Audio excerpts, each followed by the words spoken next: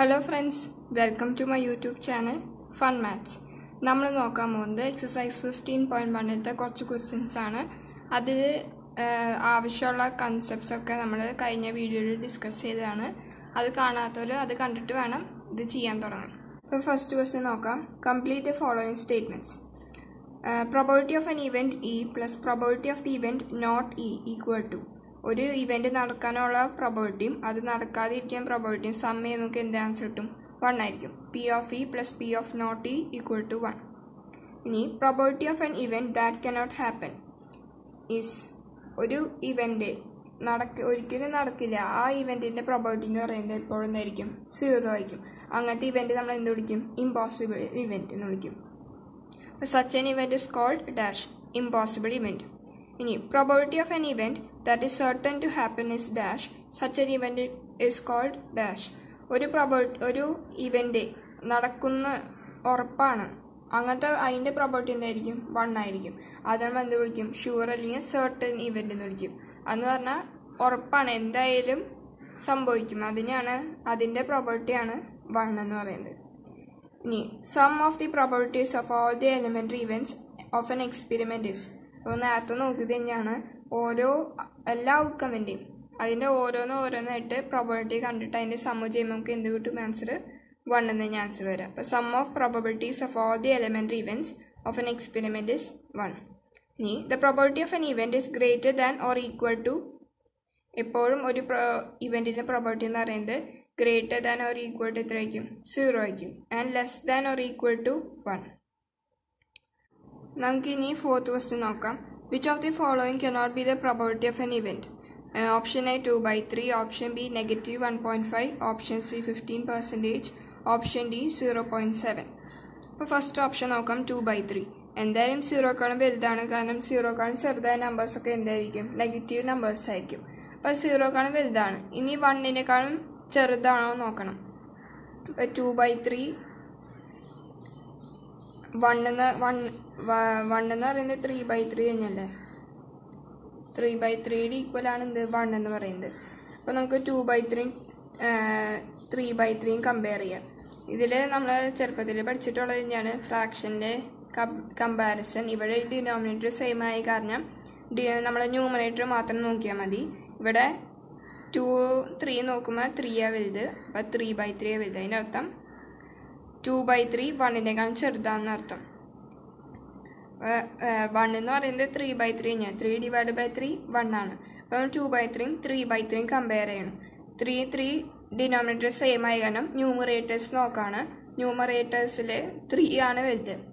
അപ്പോൾ അതിൻ്റെ അർത്ഥം 1 ആണ് ഇവിടെ വലുത്. 3/3 പറയുന്നത് 1 ആണ്. അപ്പോൾ 1 ആണ് ഇവിടെ ഗ്രേറ്റർ. അപ്പോൾ 2/3 എന്ന് പറയുന്നത് 1നേക്കാളും ചെറുതാണ്. അപ്പോൾ നമ്മളെ കണ്ടീഷൻ സാറ്റിസ്ഫൈ ചെയ്യുന്നുണ്ട്. 0ക്കാളും വലുതും 1നേക്കാളും ചെറുത്, അല്ലെങ്കിൽ 0ഉം 1ഉം വന്നാലും കുഴപ്പമില്ല പ്രോബബിലിറ്റി ആയിട്ട്. അപ്പോൾ അത് സാറ്റിസ്ഫൈ ആയി. അപ്പോൾ ഇത് ഓപ്ഷൻ ആവില്ല. ഇനി അടുത്തത് negative 1.5 എന്ന് പറഞ്ഞിരിക്കുന്നത്.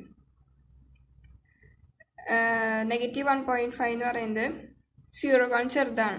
നമ്മുടെ പ്രോബബിലിറ്റി ഒരിക്കലും 0ക്കാളും ചെറുതാവാൻ പാടില്ല. അപ്പോൾ ഇതാണ് ആൻസർ, negative 1.5. ബാക്കി ഓപ്ഷൻ നോക്കാം. 15%. 15% എന്ന് പറയുന്നത് 15% നമ്മൾ എന്താക്കി എഴുതുന്നു? 15/100. പെർസെൻറ്റേജിൻ്റെ വാല്യൂ ആണെന്നത് 1/100 എന്ന് പറയുന്നത് പെർസെൻറ്റേജിൻ്റെ വാല്യൂ ആണ്. അപ്പോൾ 15% പറഞ്ഞാൽ 15/100 എന്നാണ് അർത്ഥം.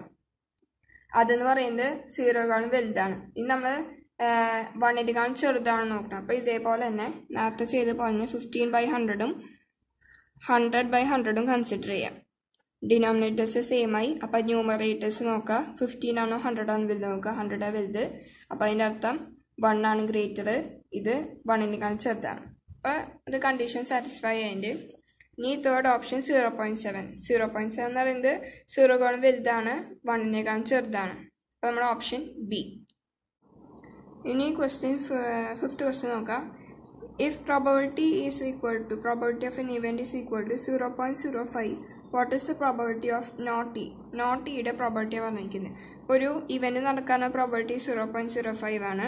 ഇനി അത് നടക്കാതിരിക്കാനും പ്രോബബിലിറ്റി ചോദിച്ചിരിക്കുന്നത്. അപ്പോൾ നമുക്കറിയാം probability of N event plus probability of not equal to 1. അപ്പോൾ നമ്മളിവിടെ സബ്സ്റ്റിറ്റ്യൂട്ട് ചെയ്യുക. probability of an event is 0.05 plus probability of not E equal to 1. അപ്പോൾ probability of not E എന്ന് പറയുന്നത് 1 minus 0.05 ആണ്. That is equal to 0.95. ഇനി 6th question നോക്കാം.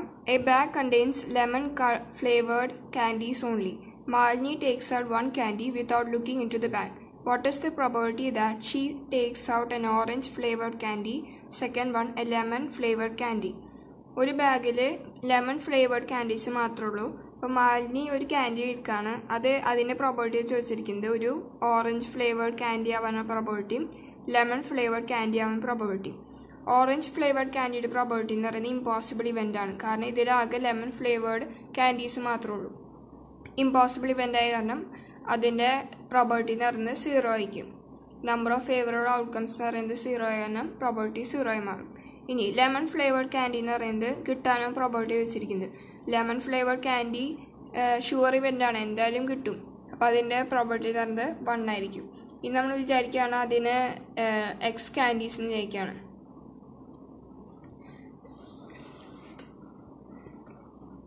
X lemon flavoured candies എന്ന് വിചാരിക്കുകയാണ്. ലെമൺ ഫ്ലേവേർഡ് എത്ര എന്ന് വിചാരിക്കുകയാണ്? എക്സ് എന്ന് വിചാരിക്കുകയാണ്. ഇനി അപ്പോൾ ടോട്ടൽ എത്ര ഉണ്ടാവും? ടോട്ടൽ ക്യാൻഡീസ് എത്ര ആയിരിക്കും? എക്സ് തന്നെയായിരിക്കും. അപ്പോൾ അതിൻ്റെ പ്രോബബിലിറ്റി എന്തായിരിക്കും?